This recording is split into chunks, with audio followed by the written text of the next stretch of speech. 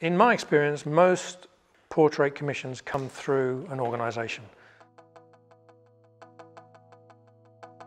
Paintings take different lengths of time. A commission, for example, may take months, a year, whereas a portrait painted, a head and shoulders in particular, painted directly from life, there's nothing quite like knowing you've got, say, 3 hours and being able to nail it in that time. When something's done on the spur of the moment, as it were, there's a vitality and a spontaneity to the finished result that's really exciting. I always enjoyed making things and drawing things especially. I found that as I drew things, as a young boy, people would come along and say, "Oh, aren't you clever?" and all that sort of thing. And I had incredible encouragement. And there's nothing better for a child than to be encouraged. At grammar school I had a teacher by the name of Eddie Phillips, and he was very inspirational. He'd come in with absolute pearls like, "In art there are no rules." And he'd say sometimes, "Oh, anybody can draw. It's whether you've got ideas that matter." And those sort of provocative statements and questions would get my young mind thinking, and I owe a lot to him too. I did have formal training, but only for a very brief period. I did my foundation course at Northampton and then went to Liverpool and dropped out after the first term. I don't know if you're familiar with the Moonists, but they're a so-called bizarre religious sect. And I was 18 and very vulnerable and in a new place and unsure about the world and what I wanted to do in it.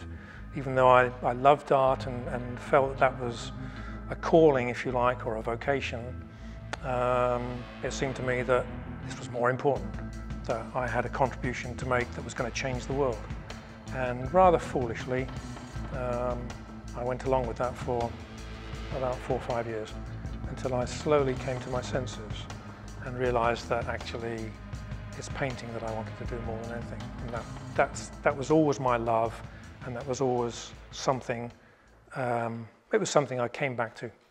There's an incident in Japan that I remember quite clearly. I'd been doing almost no drawing, and I was at the house of somebody who enjoyed calligraphy in their spare time, and they spent a long time preparing the room and the paper, the scroll and the ink, the Indian ink and the brushes and so on. Very ritualistic, like many things in Japan.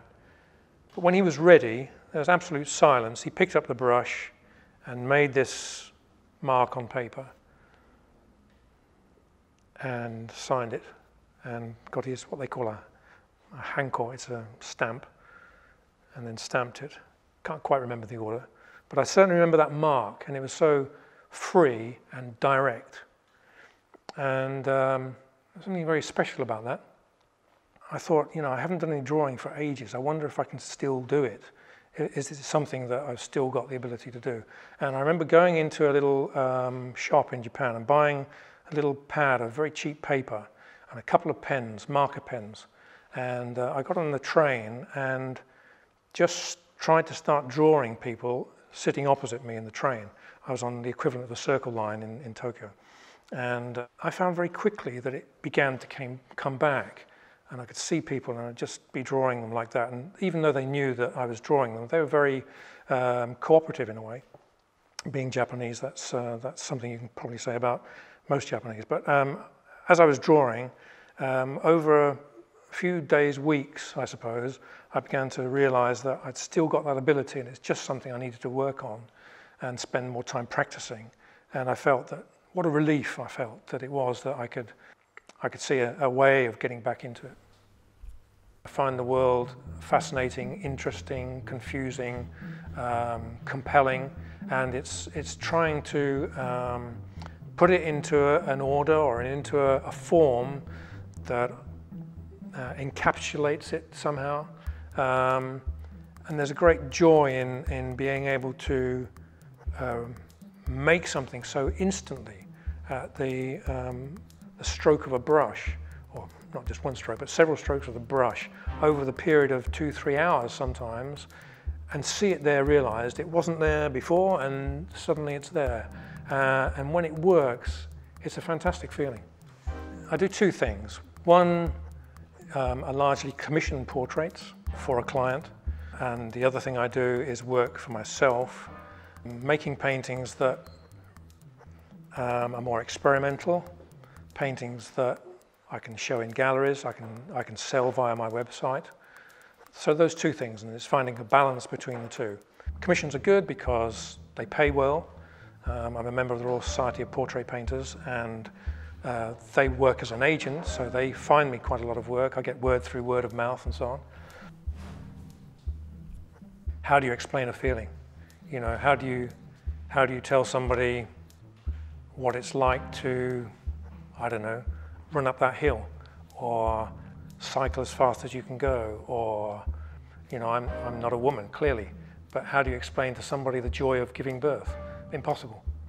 You can only intimate it, you can only begin to express it. And I think that's part of what painting does, partly what music does.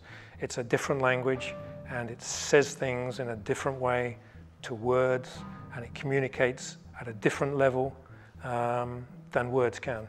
I use pencils and paper, and I love drawing, pen and ink. It makes a very black mark, and it's a mark that you can't change, so that really focuses the mind. When it comes to painting, I use brushes, oil paints. I've used all sorts of medium, but I do like to use oil paint. It's a traditional medium that Rembrandt, let's say, was using, or Velasquez and all my forebears. So it has a tradition to it, and it will last, if used properly, for hundreds and hundreds of years. So that's a nice thing to know, and it has a kind of meaty quality about it. Fairly traditional stuff. I think I've found what I do best and what I enjoy most. I get to meet extraordinary people, people at the top of their fields. I painted Ken Dodd, 10, 12 years ago now. He's somebody that I saw as a little boy on television and was absolutely amazed by the way he looked and sounded. And I thought, what an extraordinary person. It made me laugh. And some years later, I looked at the National Portrait Gallery website, and they only had 2 or 3 black and white photographs of him. So I thought, this is an opportunity maybe for me to paint something that the National Portrait Gallery would like to have. And I contacted him, said I'd like to paint his portrait, and he said, yeah, that's fine. So we met up in Frome, quite near to where I live in Bath, and he was performing at the Memorial Theatre, and we spoke and got to know each other a little bit. I got my camera with me, my sketchbook. I did lots of drawing as much as I could, took lots of photographs, and to cut a long story short, made a painting, completed it, a bigger painting than the painting I'm talking about, had it framed, and then thought, no, it's not good enough, and put it to one side, and came back to that project only about 3 years later, and looked at some of the early photographs I'd taken of him in Frome. And there's one particular one. They were quite poor photographs, but they caught something of the backstage quality of a comedian who's been doing it all his life. And there was the mess of the changing rooms, and there was plastic bags everywhere, and there was jokes spilling out of this bag and that, and half-drunk glasses of liquid and so on. And I saw this one particular photograph where he was gesturing actually to my wife at the time, telling her something about what makes a joke work. And he's very interested in the mechanics of humour. And I thought, this kind of captures him at the end of a long performance in a way that most people don't get to see.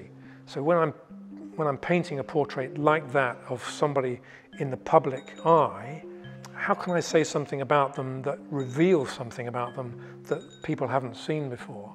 And I felt this caught him, as I say, at the end of a 3.5-hour stint on stage, a very physical act.